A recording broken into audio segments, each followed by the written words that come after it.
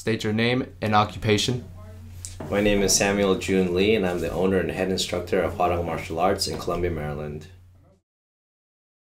When I was growing up, I watched a lot of TV. I watched a lot of action hero stuff, Ninja Turtles, classic, Power Rangers, and I would be inspired, like most kids are, to do those things. And then when I play with my friends, you know, we'd actually go and pretend we're doing like some sort of karate tournament or whatever, and then we'd just jump around, kick around, and do what we saw on TV. It never really occurred to me that taking lessons is a thing that I could do. I don't know why, I just never thought of it as a kid. But when I got to middle school, my mom opened her store in DC, and there was a taekwondo school like one block over, and she always saw me kicking around, jumping around, and then she asked, "Sam, do you want to actually take lessons?" I'm like, "Of course I want to take lessons. I'm always, you know, doing it anyways, except I have no idea what I'm doing." After high school ended, got to college, I always kind of still did martial arts. It was always just a part of me, but I didn't train formally at that time. But I needed some money as a college student, as all college students do. My best friend at the time, his older sister was friends with a guy that was teaching at a studio, and he told her, "We need some part-timers." So my friend and I took the job. I was like, "Hey man, I've done martial arts.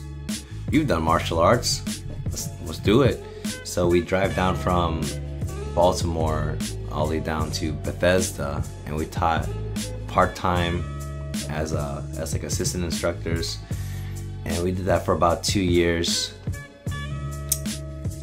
From then, there was a studio right by my house, and I trained there like here and there with my friends, but we'd swing by to see if we could use the space, use the floor, and sometimes the owner there would say yes. So we were there one time, and then the master had asked me, "Hey, what are you up to these days?" I said, "Oh, I'm actually teaching." And he said, "You ever thought about teaching here?" I was like, "Okay, well, maybe it's a lot closer than Bethesda." So I was teaching at both schools at the same time for a while, and then I slowly just kind of went to the one closer by my house more and more. And then from then on, I went from part-time to full-time to pretty much people weren't sure who the owner was at that time because I was there all the time. I did everything. But no matter how hard I worked or whatever I came up with, the school was never going to be my school, and the system would never really be my system. So the next logical step was really to open up my own place. About the same time, my aunt decided to fly in from Korea and move in with us. She came with $10,000. She gave me $8,000 to invest in the school and open up. I didn't take out any loans. I didn't get any support from... I tried the SBA thing. It was taking too long. Didn't work out too well. I saved up some money. My aunt invested. I'm like, you know what? I don't know what I'm doing, but let's go. So we went ahead, paid the security deposit, down payment, lease, rent, going through the paperwork. Being inexperienced in business just builds a bigger hole for yourself sometimes, because I didn't consult a lawyer, I didn't consult a banker, I didn't consult anyone really. I just thought I could wing it. I did my own research. I studied a lot, and maybe that's why it took me 2 whole seasons and then some time to actually make a business plan and all that stuff. That was my bad. But my family was supportive either way. They knew I didn't have the experience, but they knew it was something that I really wanted to do, and it was something I had to do for myself. And they supported me 100%. And without them, my friends too, they all believed in me more than I believed in myself. Majority of the time, even after I opened, a lot of tough times, but them believing that I could do it definitely convinced me that I could do it. At the time in college, I was studying psychology, and the point of that was, well, I was bad at every other subject, so that was kind of a giveaway. And I was pretty good at psych in high school. And the one thing that was kind of consistent, I would think, is I'm always going to be dealing with people throughout my life. So like, all right, this is a relevant subject. So I stuck with psychology, and I would think, yeah, I mean, I can help out people and all that good stuff. But the reality was, after I graduate college, go to grad school, get a master's, work under someone for a while. After a lot of money and a lot of time, I can help a few people who are in position to afford those kind of services, which is a very select amount. At the same time, I was teaching at the martial arts schools, and parents are telling me like, man, my kid memorized what you said. Even I don't remember what I say. By the end of the day, I forget, 'cause I'm just talking, but these kids memorize everything I said. So it's like, man, these kids are really hanging on every word I say. You know, it's really influencing their lives. So wasn't that the point, you know, of doing the psych degree? It's like, yeah, I want to help people. I can wait many years and help a few people later, or I can pretty much influence a whole generation of students now. So that kind of, you know, pulled me into teaching more. And with everything going on, what's the next step up? What do I really want to do with my life? Open the school. I think I started planning around 2012. I think I started in the beginning of the year. I remember from April, that whole time until the end of August, it was all just business planning. I had a partner when I first started, and he dropped out. I was by myself. All I had pretty much was my family. So you know, from spring, summer, and then the beginning of fall, September is when I actually opened in 2012. And that was rough because I was pretty much by myself. Those were some lonely months. Not having my original business partner, just between my brother and I, we probably both have a mutual weakness in marketing. But one of the most intuitive ways that made sense to me to market the school was through the tournament scene in competition. The way that competition is set up, the event we do is Olympic sparring. It's a continuous sparring event. Tournaments can range between having 2 1-minute rounds, a minute 30, or 2-minute rounds. It really depends on who's running it. At the national level, it'll always be 2 minutes for adults. The way to score is very simple. A clean kick to the body is 1 point. A spinning kick to the body is 2 points. A strong punch to the body is 1 point. Any contact kick to the head is 3. If it's a spinning technique to the head, it's 4. We have kyungos, which are half-point penalties for fouls, and we have gamjangs, which are full-point penalties for something like a flagrant foul. Like most combat sports, Olympic sparring, well, at least to me, just like when I watch boxing or kickboxing, K1, MMA is very exciting to watch because not only are two people really putting all the time and effort of their training against the other, but it's done in a system where there's a clean winner, there's technique, there's a science behind it, and especially if you're involved in it or if you're in it and you understand what's going on, that you can see the strategy, you can really see the intelligence behind it, or how one element can oust another one, whether it's power over speed or speed over technique or strategy over power. It's just really interesting to watch. Tips for future entrepreneurs that I would give, and a lot of this comes from the mistakes I've made, but I'm going to be pretty brief with it.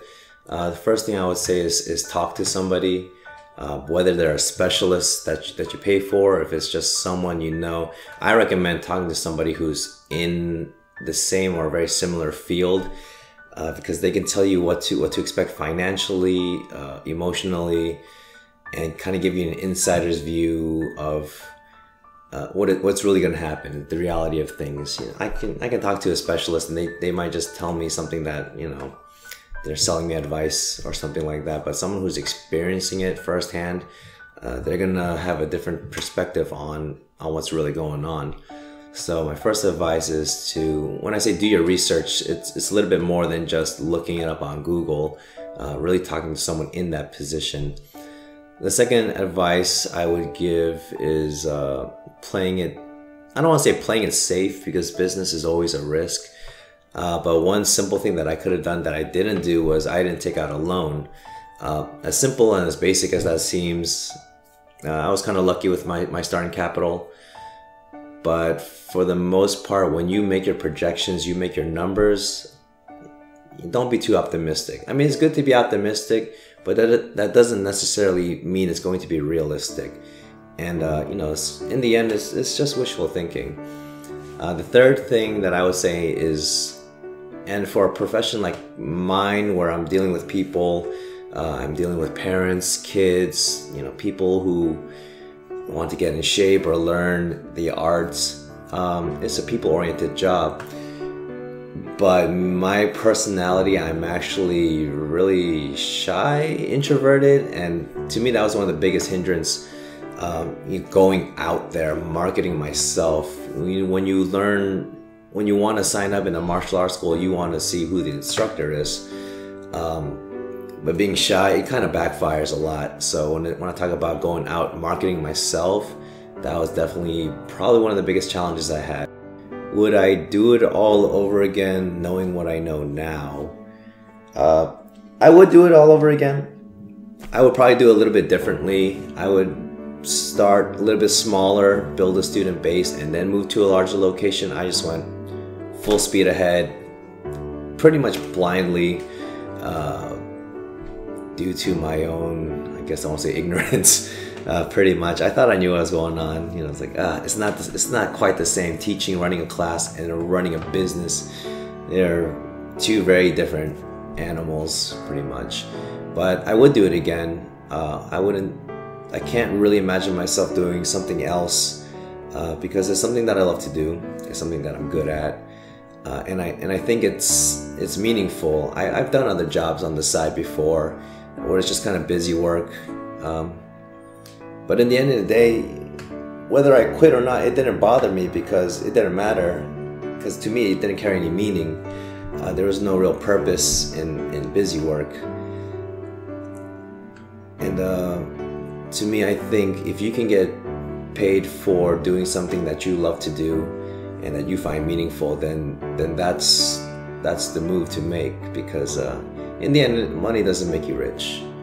It's going to be the people that you deal with and the lives that you affect. And in the end, it's all about the time that you have. At the end of it all, our lives need to have a purpose. And in society, to survive, we need to make a living. It only makes sense to me that we need to put purpose in our work. People come to me for a lot of different reasons, whether it's self-defense, fitness, maybe it's to pursue the sport or have a place to belong, or just to accomplish something. They place a trust in me, even though I may be someone that they've never met before. And that to me is a privilege. And everyone's accomplishments range in sizes. It could be something as small as breaking a board. It can be getting the next belt. It could be being the grand champion. It can be winning the Olympics. It could be losing 2 pounds. It could be a lot of things. It can just be the sense of being stronger or having confidence in yourself. And that joy that they get, that pride, that sense of liberation, that sense of purpose, those become my senses of joy and pride and liberation, and that becomes my purpose. And a lot of times when I've had my doubts and I wanted to quit, maybe close down the school or pursue something else, the belief of my students, their belief in me became my belief in me. And to be honest, I wouldn't know how to live any other way. I want to give special thanks to my family, my parents for supporting me this entire time, my brother, Coach Dan, for being there for me. Even now, he's still helping out. My aunt, who recently passed away, the school wouldn't have been possible without her. My friend Vaughn, who's in Cali right now, he actually donated a good amount to help out with the school when we first opened. Coach Nate, Mr. Nathan Brown, my number one, my right-hand man, always being there for me and representing the school at every fight, every tournament we go out to. All the coaches, all my competitors, my team. You guys definitely make me proud. You make the school proud. You put our name out there on the map, and all the parents and the students who come out. The school cannot stay afloat without you guys. So I thank you guys for your support, and we got a long way to go. We're gonna keep moving forward. This is just the beginning. So thank you.